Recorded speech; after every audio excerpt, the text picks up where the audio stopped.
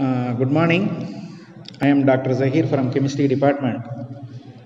Now we are going to see an important topic in quantum chemistry is photoelectric effect. Now what is meant by photoelectric effect? So when a beam of high frequency radiation like UV visible falls on a metal, what happens is the electrons are ejected from the metal. So when a beam of radiation is allowed to strike on a metal, the electrons are ejected from the metal surface. This phenomenon is known as photoelectric effect. The electrons that are ejected are known as photoelectrons. A few metals show this effect by using visible light, and it has been found out that many metals are showing this phenomena using UV light. But when X-rays are used, almost all the metals are exhibiting this phenomena. The electrons that are ejected is known as photoelectrons. And remember that this process is an instantaneous process. Instantaneous process means there is no time gap between the absorption and the ejection of the radiation. There is no time gap. There is no induction period. It is an instantaneous process. It is an instantaneous process. This is the diagrammatic representation of photoelectric effect. That is, incident light falls on the metal surface, and from the surface electrons are ejected, and these electrons are known as photoelectrons. Now this is the experimental arrangement given or shown for studying photoelectric effect. Here a beam of light is allowed to fall on the metal surface which is connected to the negatively charged one. And what happens is when the light is falling on the negatively charged plate, what happens is electrons are ejected out. Electrons are negatively charged, therefore they are attracted towards positively charged plate, and I can say there is a flow of current through the circuit, and this flow of current can be measured with the help of the galvanometer. Now after performing experiment, the experimental observations are concluded in the form of laws. The laws are known as laws of photoelectricity. So laws of photoelectricity is nothing but the conclusions drawn after the experiment done on this apparatus, using this apparatus. There are 4 or 5 points or postulates we can say, that is known as laws of photoelectricity. What is the first postulate? First point. The total photoelectric current, that is, photoelectric current is directly proportional to the number of electrons. So number of electrons ejected is directly proportional to the photoelectric current. That is, the photoelectric current, according to law of photoelectric emission, is directly proportional to intensity of the radiation. It is directly proportional to intensity of the radiation. That is, if you increase the intensity of the incident radiation, the number of electrons that are ejected from the metal is increased. And remember that the velocity is not changed if you increase the intensity. So the number of electrons are emitted is directly proportional to intensity of light. Intensity is directly proportional to number of electrons emitted. That is the first point or first law, I can say, first observation. Second one is, there is a very important concept that is known as threshold frequency. What is meant by threshold frequency? See, no electrons are emitted from the metal until the frequency of the incident light becomes a certain larger value, larger than a certain value. There is a minimum value. That value is known as threshold frequency. So if you apply threshold frequency or greater than threshold frequency, electrons are ejected. If you give the frequency lesser than frequency, threshold frequency, minimum frequency, no electrons are ejected. So if you are having 50, 50 is the threshold frequency. If you give 30, 40, electrons will not be ejected. Only when you reach frequency equal to around 50, electrons are ejected out. Even after 50, 60, 70 also the electrons are ejected out. But there is a minimum frequency of emission that is necessary for the emission of electrons. That frequency is known as threshold frequency. And each and every metal will be having its own threshold frequency. And for alkali metals, it has been shown that it is low. That is the second point I can see. Now, third point is, what happens if you give the frequency higher than the threshold frequency? At frequencies higher than the threshold frequency, what happens here is, the electrons are ejected with extra kinetic energy. So the excess kinetic energy is observed when you give radiation of high frequency than threshold frequency. And this excess kinetic energy is independent of intensity. It is not depending upon the intensity. It is only depending upon the frequency. So energy is depending upon frequency, and in the first point we have seen number of electrons is proportional to intensity. So intensity is proportional to number of electrons. Frequency or energy of radiation is proportional to the kinetic energy of the electrons. And already we have seen that the fourth point is, the process is an instantaneous process. This process is an instantaneous process. That is, there is no time gap between absorption and emission. This is the point that is not explained by classical mechanics. Later on we are going to see. And only the Einstein theory of photoelectricity can be able to explain why this process is found to be instantaneous. Now, classical mechanics fails in explaining photoelectric effect. That is, classical mechanics cannot be able to explain the laws of photoelectricity that we have seen now. See, what is according to classical magnetic theory, the velocity and the energy of ejected electrons should increase with intensity.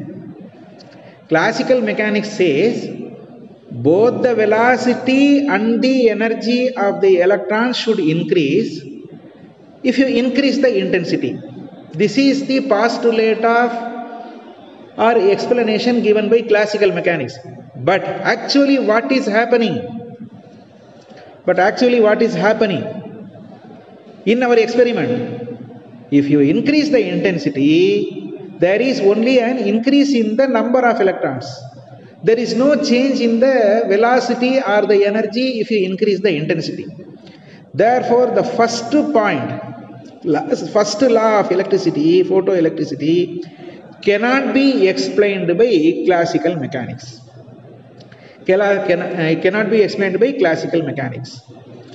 And one more point we have seen, that is known as threshold frequency. That is, if the frequency of the incident light is not above a certain value, that is known as threshold frequency. No electrons are ejected regardless of how long the light is allowed to shine on the surface of the metal. So that concept of threshold frequency, why that minimum frequency is required? What is the concept of frequency, threshold frequency? That is not explained by classical theory. Now, for the removal of electron from the metal surface, radiation of particular energy is required, that is known as threshold frequency, that is known as minimum frequency. Now, according to classical mechanics, the radiation is behaving like a wave. According to classical mechanics assumes that electromagnetic radiation is propagated in the form of wave, as well as in the form of bigger wave front, we can say. See, when the wave form or wave front form is allowed to fall on the metal,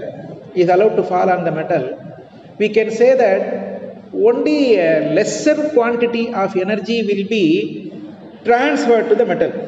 Only lesser quantity of energy will be transferred to the metal. And that energy is not sufficient to remove the electron from the metal. So what we have to do in order to remove the electron from the metal?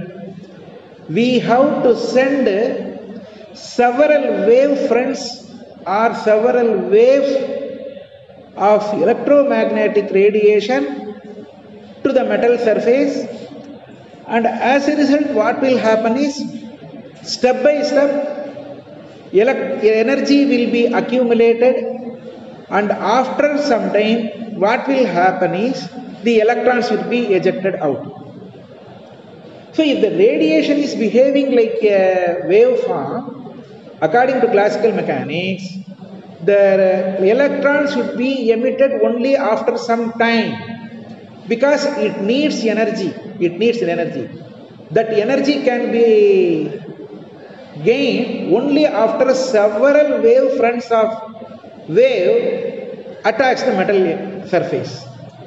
So if you use this phenomena, if you use this concept, electron emission is taking place only after some time, after some period. There is an induction period.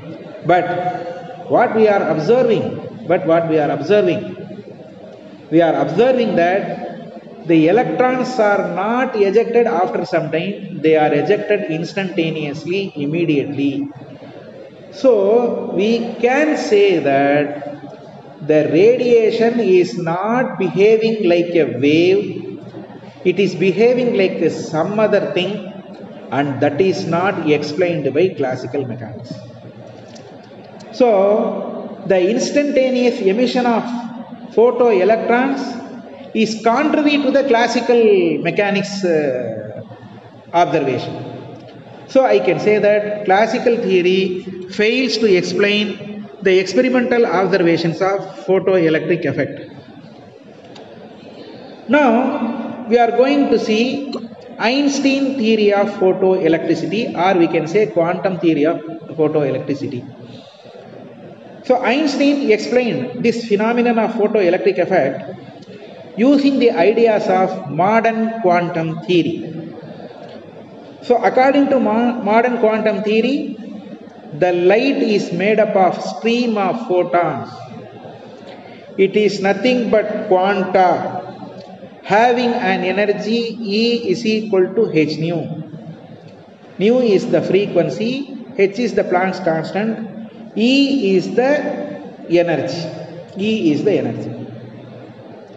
Now suppose the minimum frequency required to remove the electron is known as threshold frequency, that is known as nu zero. If you multiply nu zero with h, that will give the energy of photon. So that is known as threshold energy. Nu zero means threshold frequency, h nu zero means energy of photon. Now if you give h nu zero, if you give a light of this frequency, of this energy, that is known as h nu zero, it is giving its entire energy to the electron.